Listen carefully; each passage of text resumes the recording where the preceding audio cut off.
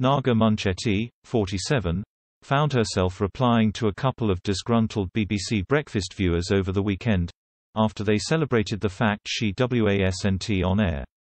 The TV star wasn't in the mood for unnecessary remarks and let her stance on their unpleasantness known to all. It comes after one user named Rob announced how glad he was Naga was missing from the BBC show.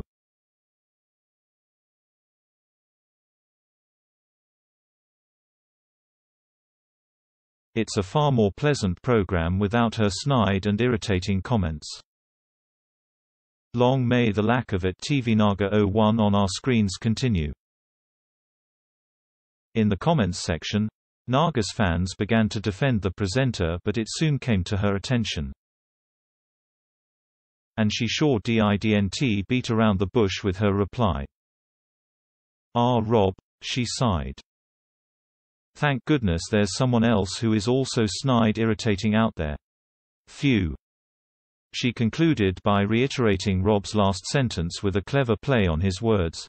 Long may your own lack of pleasantness continue. Another user also decided to pen their dissatisfaction, agreeing with Rob's comments.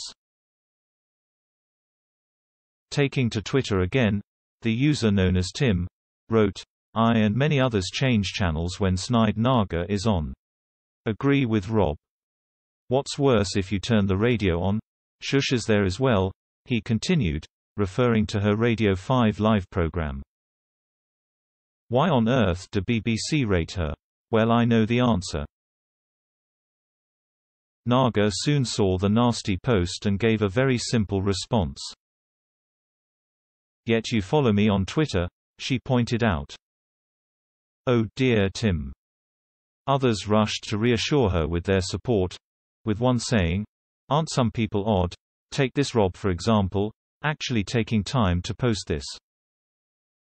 Don't bother wasting any of your time Naga. For every Rob there's 1,000 people who love your work. P.S. I think you are absolutely fantastic on Radio 5, smart, insightful, fun and empathic." Another concurred, "I agree, Shush is really excellent on the radio. Funny how you don't hear people complaining about her radio shows. Wonder why that is."